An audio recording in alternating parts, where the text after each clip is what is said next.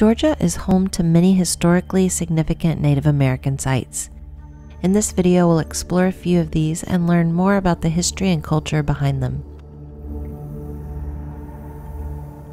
The Rock Eagle Mound can be found in Putnam County at the Rock Eagle 4-H Center just north of Eatonton, Georgia, and is adjacent to the Oconee National Forest. The Rock Eagle Mound is a stone effigy in the shape of a bird in flight and is composed completely of white quartz rocks. It has a height of 8 feet at the tallest point, a wingspan of 120 feet, and is 102 feet long from head to tail. It is estimated to have been built 2,000 years ago, and archaeologists associate the mound with the Middle Woodland period, which is 100 to 300 AD.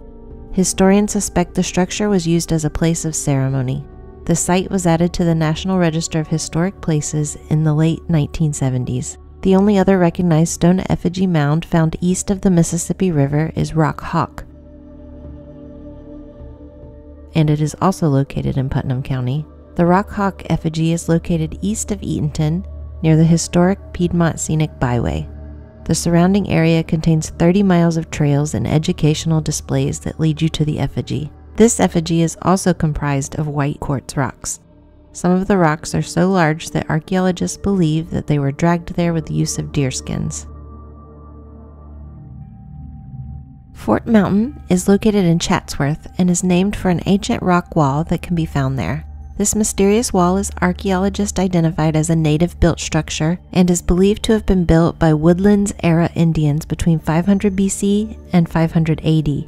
The wall stretches 855 feet across the highest point of the mountain and seems to indicate fortification against hostile groups or possible ceremonial rituals. Fort Mountain is one of 6 stops found on Georgia's Chieftains Trail. The Chieftains Trail is a 200-mile driving tour through northwest Georgia. The next 3 locations are mound sites. The first is the Etowah Indian Mounds. It is a state historic site located in Cartersville. This site is home to 6 earthen mounds complete with a village site. It is noted to be the most preserved Native American location in the southeast. These 6 mounds have escaped excavation and remain intact. Also located at the site is a nature trail that follows the Etowah River that features a fish trap and highlights medicinal uses for native plants.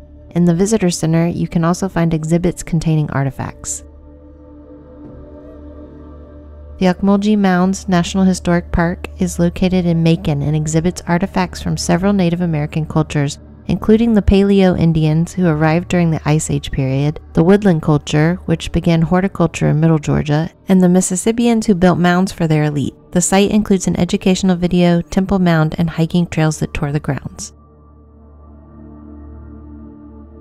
The Kolomoki Mounds State Park is located in Blakely and protects the largest woodland Indian site in the southeast. The park features Swift Creek and Weedon Island Indian mounds and include the oldest Great Temple Mound in the state, burial mounds, and ceremonial mounds. A unique museum is built around an excavated mound where visitors can learn about the culture surrounding this historic site.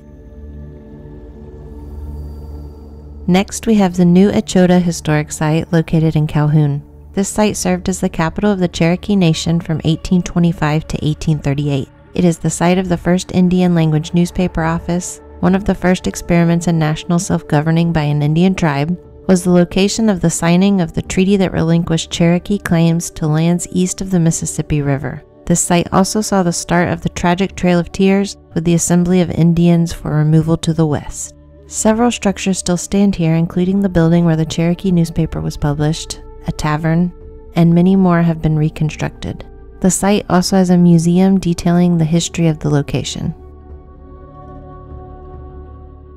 The next site features rock art created by the Creek and Cherokee people and is located at Track Rock Gap, Chattahoochee National Forest in Blairsville. Track Rock Gap is a small site that preserves a significant site of rock art created by Creek and Cherokee people.